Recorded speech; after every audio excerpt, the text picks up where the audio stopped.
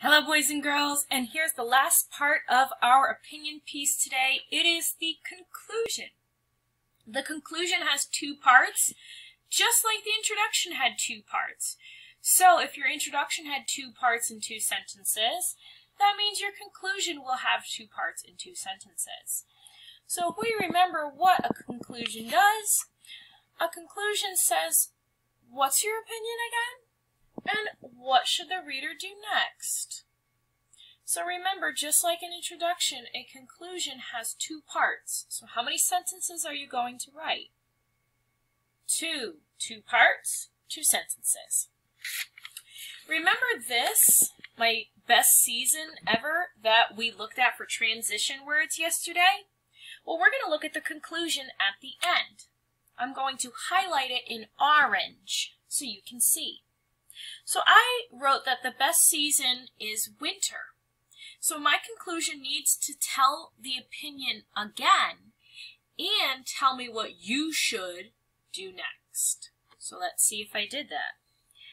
Winter is really the best season. That's my opinion. That is how I feel.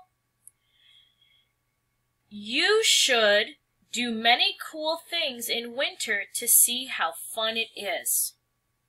Well, that's what I'm telling you that you should do next. My conclusion is done. Let's take a look at another conclusion that we could write. And we want to do a conclusion about a different season. Let's pick fall. It's the season we come into school at.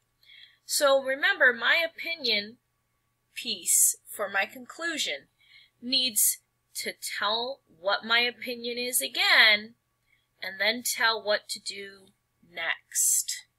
So if I was writing the best season is fall, I might tell my opinion again. Fall is the best season ever. Now I have to tell you what to do next. Some of you, when you did your best animal in the world, told the reader to go look at a book, or go online, or go to the library to learn more about that animal.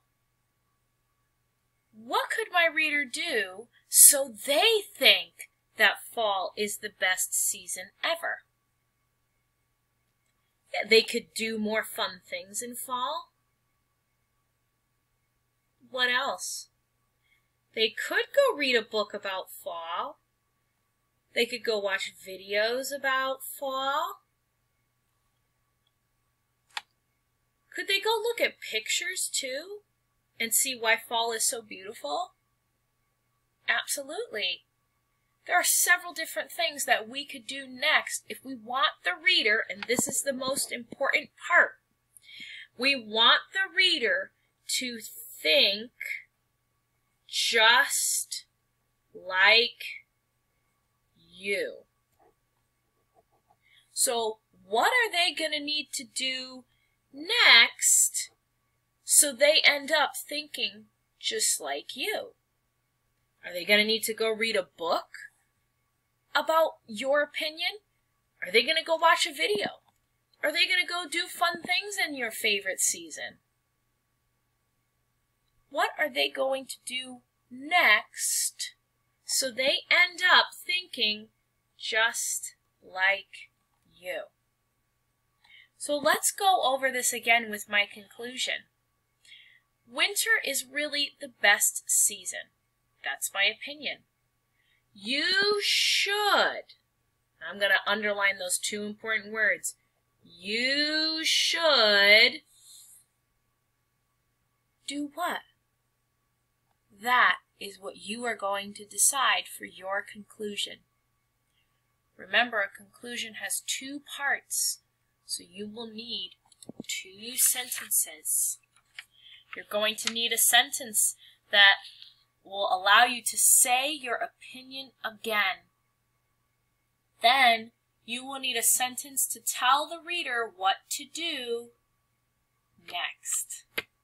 Show me what you got in your amazing conclusions.